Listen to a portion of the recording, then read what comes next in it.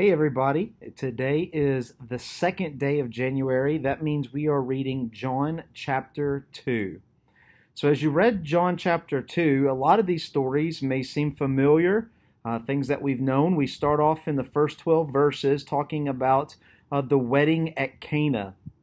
And what makes this important is that this is really the first miracle that Jesus does as an adult. So at this time, he's in his late 20s, early 30s. He says he's going to a wedding to help a wedding. At this time, probably his mother would have helped. Most moms help at weddings, doing kind of the reception, doing things. Jesus probably also helped his mother, maybe being a waiter. And then we run out of wine. And Mary runs to Jesus and says, "Hey, we're out of wine." And Jesus says, "Woman," which is so funny, not many names that we call our mom, right? But "Woman, what do you want me to do? My time has not yet come." At that very such moment, Jesus' time has not come to show his miracles. But we see just moments later that he does it. So did Mary make him do it? No, Mary doesn't make him do anything. It was just that reality that the Father then told him that's what we wanted him to do. That's what he needed to do to show his power and faith. And so he says, go, and he gets some servants and he goes out and he says, "Hey, fill up these jars." And what's really interesting is I have a picture of these jars. I'm going to try to insert it into one of these videos so that you can see. They're pretty mammoth. It says it holds 20 to 30 gallons. So don't get this idea of a mason jar or a bucket. These things are about 5 foot tall. Huge around. I can't put my arms around it. Monster. And he says, fill them full of water, and then they take out wine. And then, once again, we're proving that everything that God does and everything that God is about is always the best, because it says that the bridegroom comes out and says, "How will you serve the best wine last?" Therefore, proving that Jesus's wine was better than the first wine, because it was custom that people would serve the best wine first. As people began to drink, get a little tipsy, probably drunk at a wedding party, then they didn't care that they were drinking cheaper wine or less diluted wine. So you kind of have this idea of what is going on. In the middle kind of section of chapter 2, we see Jesus cleaning the temple. Now you have to remember, it says during Passover. Passover is a week-long festival that every Jew that lived within about 100 miles of Jerusalem had to go. So Jerusalem was packed, full of people. And it says as he went to the temple, there were people there selling things. Now, it's not a bad thing, really, because people needed things to go to the Passover feast, right? Passover required them to go to the temple and to sacrifice certain animals to their sin, to their family size, to their social status. So most people did not travel with these animals, so they needed to buy them.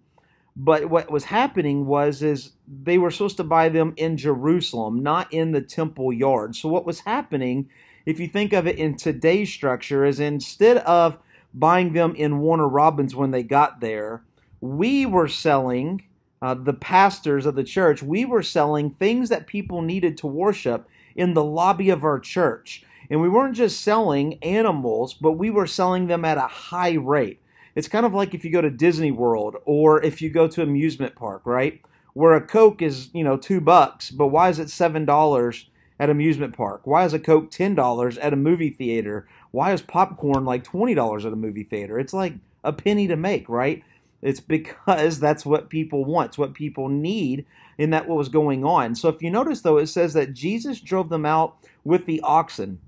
And so you can imagine he probably opened some pens, let them go, and basically caused a stampede, kind of rushing everybody out of the temple courts, which kind of gives a really cool kind of visual. And then he takes all the money and he just throws it on the ground, right?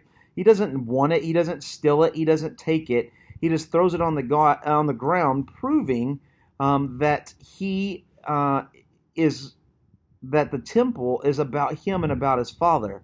And he does this when the Jews come and say, "What makes you do this? What's your proof?" And he says, if you tear down this temple, and I will rebuild it in 3 days. And that priest says, are you kidding me? It took us 46 years to build this temple. The priest thought he was talking about the physical building of the temple, right? The Temple Mount, the place where the whole temple was. Jesus was referring to his body. And you see a little note there, kind of in the last verses, 21 and 22, where it says that later on, right, 3 years later, when Jesus dies and he resurrects 3 days later, it instantly would have hit kind of, the disciples like, oh, that's what he meant. Tear his body down, tear the temple down in 3 days, and in 3 days he will raise it again. And so even at that point, the disciples didn't get it, but he got it, right? This is kind of a cool tidbit that's there at the very end of that. And then you have the very ending talking about that Jesus knows what is inside of humans. He says that a lot of people came to know him. That doesn't mean they came to salvation. It means that they kind of started to believe, right? It's kind of, you remember the parable of the seeds on the soil, right? There's some rocky, there's some thorns, there's some shallow soil. There was some faith there, but it wasn't real faith. And because of that, Jesus didn't give himself up to these people. What it means is he held who he truly was to himself because he knew what was inside of him. He knew that they would turn him over to the Pharisees before it was his time. Hey guys, thank you so much for doing this with us. I hope you are enjoying this. Don't forget today to pray for all the pastors in our church, myself, Micah, Brian, Pastor Ed, in our oversight as we move into 2020, guys. I'm so excited we're doing this, and I hope you have a good night. We'll see you tomorrow. God bless.